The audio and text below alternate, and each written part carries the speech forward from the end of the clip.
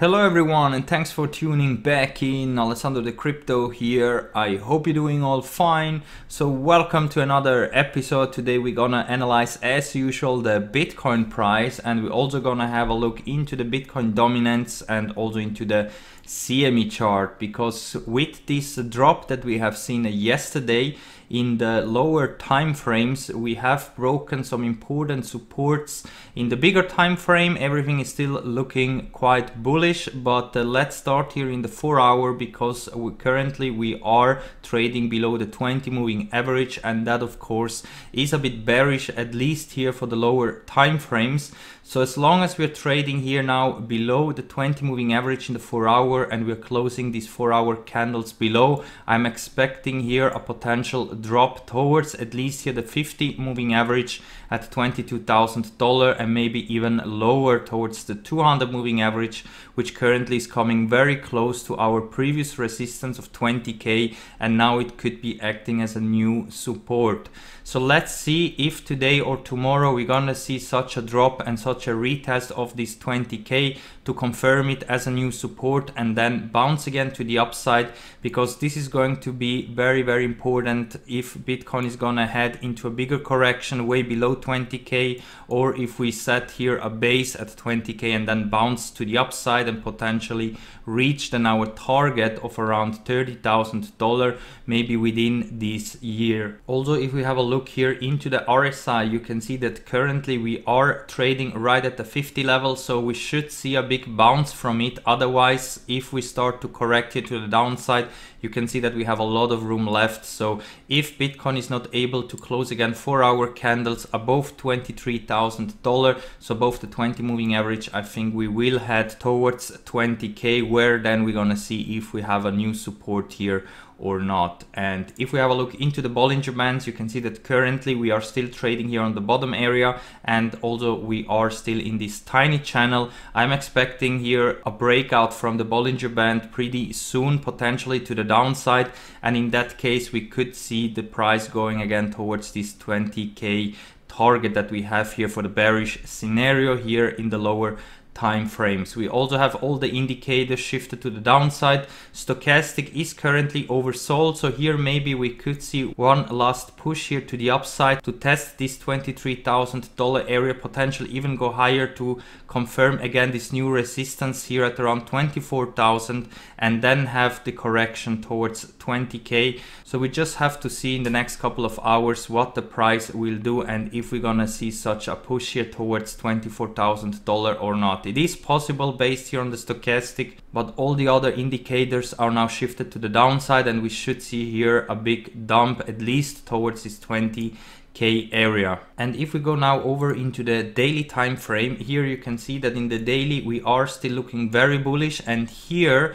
we should expect a bounce to the upside pretty soon, because yesterday, as you can see, we exactly bottomed out here at the 9 daily moving average, and this usually acted always as a very strong support during this uptrend that we had here since we bottomed out in March. So the 9-day moving average is a very important moving average to hold, and as long as we're closing daily candles above this moving average, so currently above $22,000, we should expect the price to go higher and higher. Only if we are starting to close daily candles below this price level, we could be heading towards this 20 daily moving average, which currently is right at 20k, our next bearish target. And if this one will not hold, then watch out here for the 50 daily, 100 and also 200 daily moving average. So the range is here between $18,000 and $13,000. Everything is possible between these moving averages.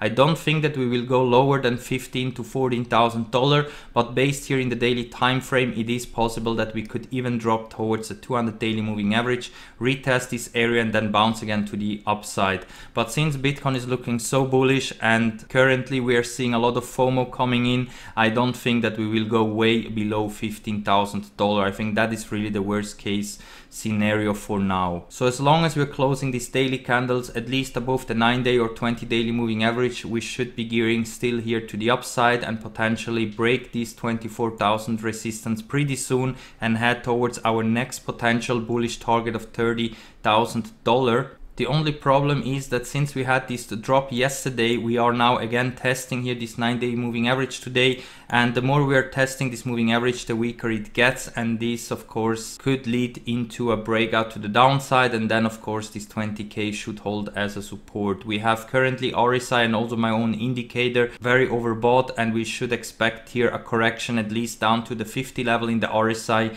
and there we're gonna see if we're gonna see a big bounce from it or not. So the daily currently, even though is still looking bullish, we have some warning signs that we could see an incoming dump here pretty soon towards our next bearish target of $20,000.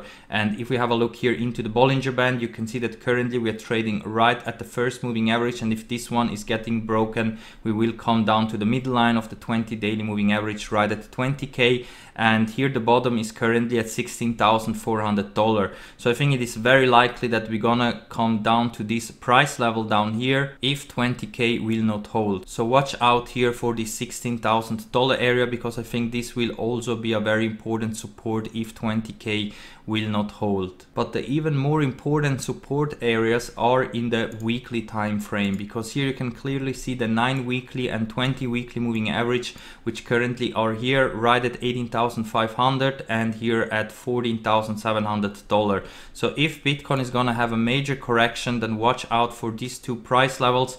They're gonna be very important in order to keep the trend to the upside. Only if we will have a weekly close below one of these two moving averages, I think this could be leading into a major correction, even way below $14,000. But since we are after the halving and Bitcoin is looking so bullish, I don't think that we're gonna see such a scenario. So if we're gonna have a major correction, I think we're gonna bottom out at one of these two important price levels. And why I still think that we could see such a correction is really because we are still very overbought in the daily and also here in the weekly time frame.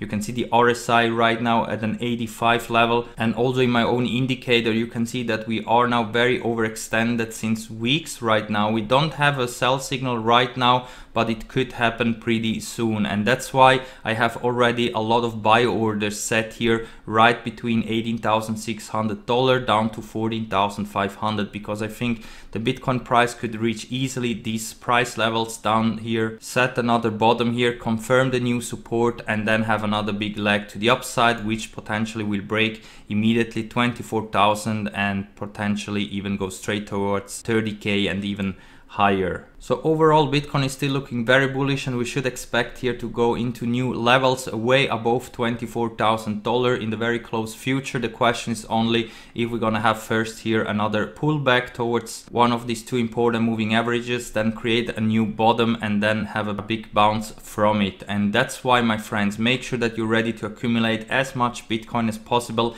and if you're trading over on Bybit or Fimex, also to scale in some nice long positions. You can also open up some longs without leverage to be safe. So even if we would see a major drop below these two important price levels, you can easily keep alive your trade and you will not get liquidated, because your liquidation price will be way lower the current price levels. And since Bitcoin is in a confirmed bull run, it is a very good idea to try to scale in as much longs as possible. And if you still need an account over on Bybit or Fimex, then make sure to use my invitation links down below here, because with my links you will get some extra bonus. Currently $90 on Bybit and $80 on Fimex, and next to that of course you support the channel. And if you don't want to trade at your own, but you also want to get as much gains as possible when we go up and when we go down, then try out Prime XBT, because here you can easily copy trade other traders.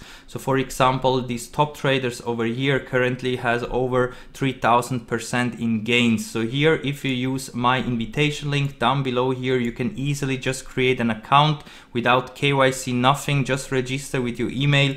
Then you can top up some Bitcoin over here and then just click here on follow, and automatically you will be copy trading these traders. So like this, even with a small amount of money, you could do some very nice gains if you catch the right traders. So definitely go and try it out if you are interested in Prime XBT. The sign up link is down below here in the video description. Alright my friends, and before we are wrapping this up, we're gonna have a look into the Bitcoin dominance quickly, because as you can see right now, Bitcoin is pushing here above the 67% resistance. So this is really not looking good for the altcoins, because if the Bitcoin dominance here is going to break out to the upside, potentially towards 75 or maybe even 80%, then we're gonna see a lot of altcoins bleeding, because a lot of money from altcoins will float into Bitcoin, and that of course is good for Bitcoin but very bad for altcoin hodlers. So when the Bitcoin dominance is breaking out here to the upside, it will be good to stay in Bitcoin and not to be in altcoins. So if you have big altcoin bags, then make sure to be ready for that scenario that we could see here right now, a big spike in the Bitcoin dominance, and like that you would have a lot of opportunity costs because you are not sitting in Bitcoin. So be very careful if you have big altcoin bags. Currently it looks like that we're gonna see here a breakout to the upside in the Bitcoin dominance, and the next target could be here the 75% area. So I think this week and the next coming weeks will be very interesting, both for the Bitcoin and also for the altcoins. And keep also in mind that we still have some CME gaps below of us. So here you can see the several CME gaps that still are opened. I don't think that we will go to fill all of them, but at least those here at $18,000 and $17,000 are still very likely to get filled. So if the price is again coming down towards this 20k area, I think it is very likely that maybe we also gonna see a wick below towards $18,000 or $17,000 to also confirm this previous resistance trend line over here that now should be acting as a new support, and this one is currently lining up here at around $15,000. So that's why my friends, be ready for all scenarios. Be ready if the price is having a dump, but also be ready if Bitcoin is just going towards to the moon without any bigger correction, because by now you should have accumulated enough Bitcoin, and if not, then just DCA in every week, and like that you also should be doing quite profitable for the future. And with that said guys, I'm gonna wrap it up for now. If you like the content, make sure to hit that like button, subscribe to the channel, very important. I do daily TA videos, and if you want more of this crypto stuff and want to be always updated, make sure to follow me also over on Twitch, where I do the live streams, and also join our free Discord trading chat. Also the link is down below here in the video description, and this is also where you can get access to my own indicator live stream, which is giving you buy and sell signals for Bitcoin. So thank you very much for watching my friends, and we're gonna see us all in the next one. Bye.